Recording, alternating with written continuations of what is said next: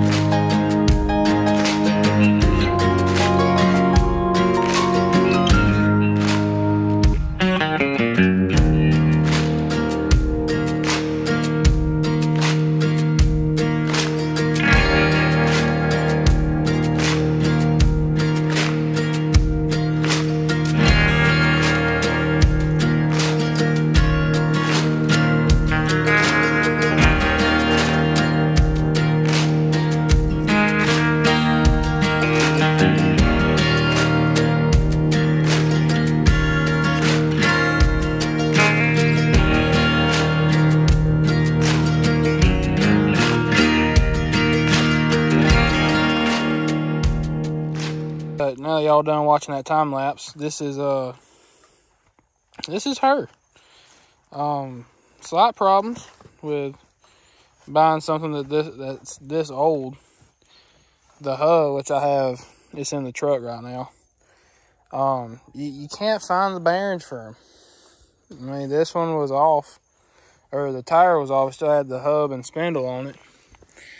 But trying to find a new hub and spindle with newer bearings is hard to do, because I went to our local big bearing dealer, another tractor equipment place, and nobody could tell me anything about these bearings or hubs. Everybody wants to sell me a new spindle and cut and weld, and I don't want to do all that. Not for what I have in this jewel right here. But if we can ever find the spindles and hubs and all that, because these hubs take a ball bearing. It's that old. It don't take a roller style bearing. It takes a ball bearing. But if we can find those hubs, new bearings, new spindles and everything, we're going to redo the floor. We're going to rip all this out, as y'all seen in the time lapse with that over there. We're going to cut the rest of this out, put some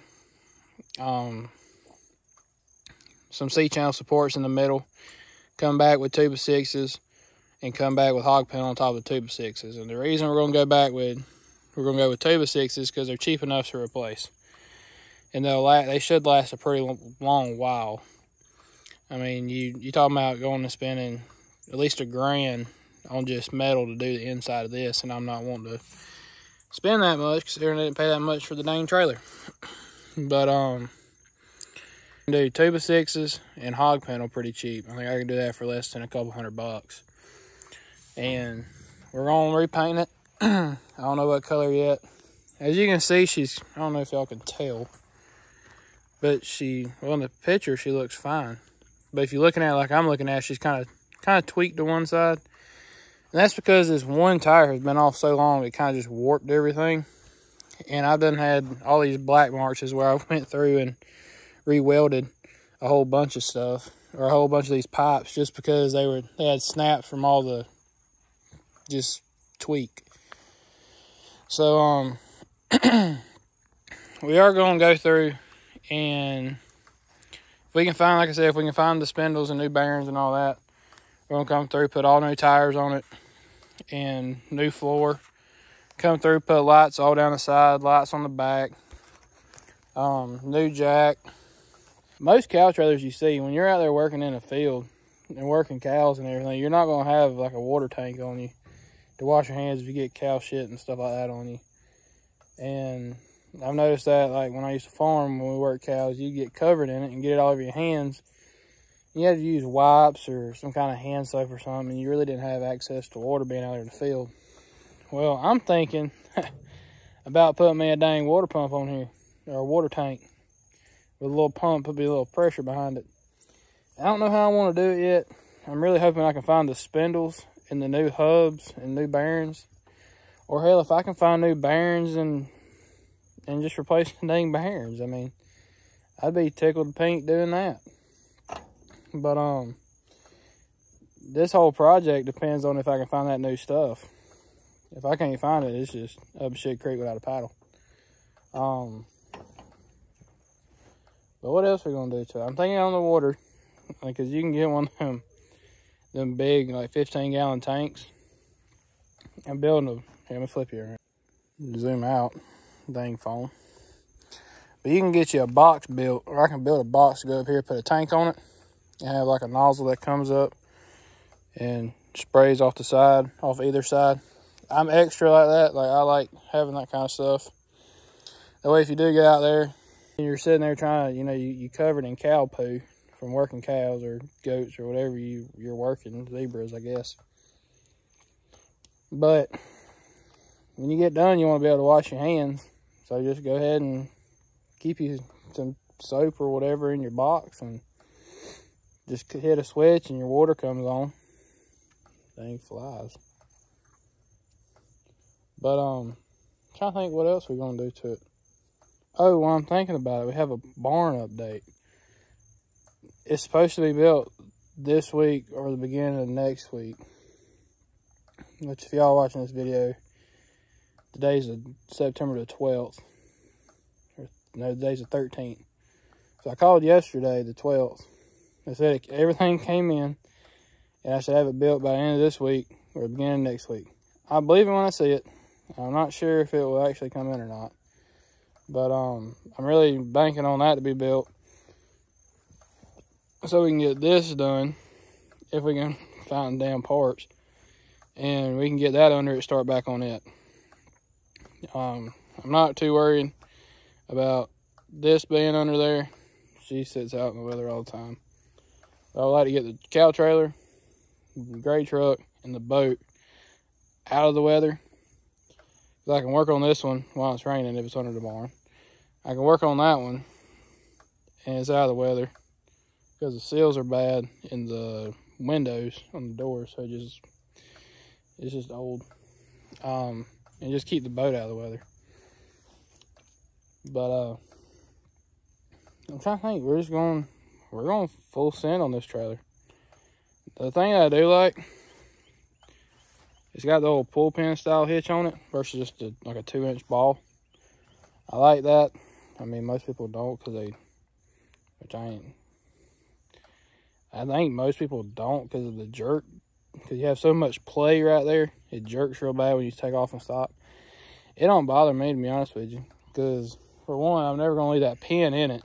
The pin's going to be in one of these trucks, or I might have multiple pins built for all the trucks, and never leave a pin in it. And you can't just use a standard pull pin style pin in it, because you have to use the very bottom, I'm trying to point y'all, the very bottom grooves. At least I did on that GMC of mine, and I know I'm gonna have to do it on blue because they sit so low in the rear. I'm trying to think though. Yeah, I'm gonna draw up something and come up with a water tank for the front of this. You can pick up the water tanks for like $60, and that's with a pump. So you think about it, probably less than a couple $100 you can put a water tank on here.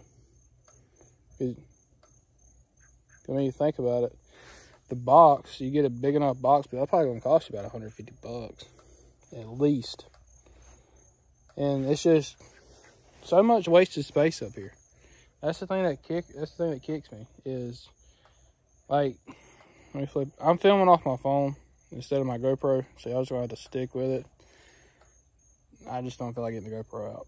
But there's just so much wasted space here. I mean, you think about it, they could have came through and put sheet metal down where you can walk on it, or did something with it. I'm thinking water tank. I mean, you come through with a piece of sheet metal right here, somehow build you a box. You don't want your tank exposed, you get the algae in it then. But I mean, hell, you do that and spend a couple $100. And you have water on the trailer at all times. And another thing about this trailer we're gonna have to fix. I ain't holding my phone crooked. That's how bent that hitch is. And I don't know what did it. So I'm thinking I hook a strap to this side on the top going this way. Hook a strap on the bottom going this way.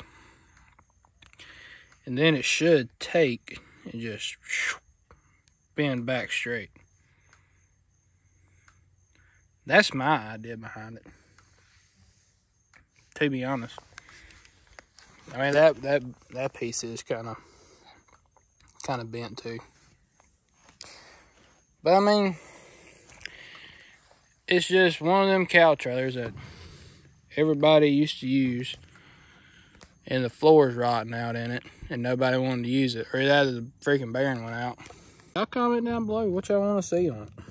I mean, I'm tired of having to borrow trailers to go and get animals or take animals to the vet or just whatever. I want to be self-sustainable, where when I know I shouldn't have to borrow nothing.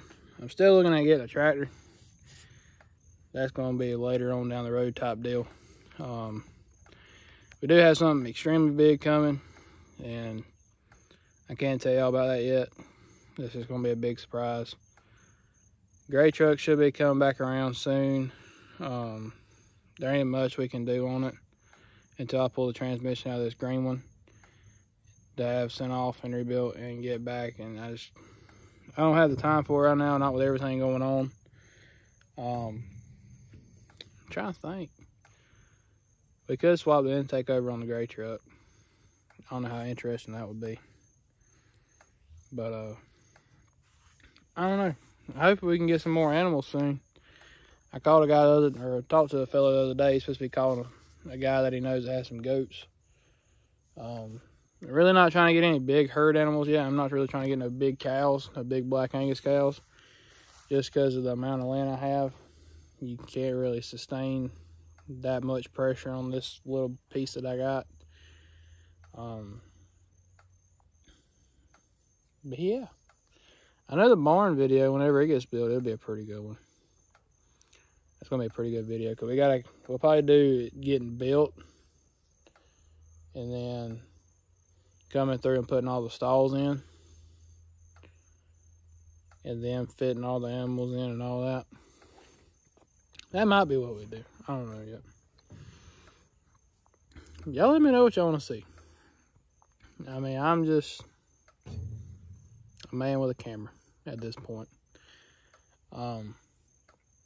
Y'all like, subscribe, comment down below, and we'll just see y'all on the next one.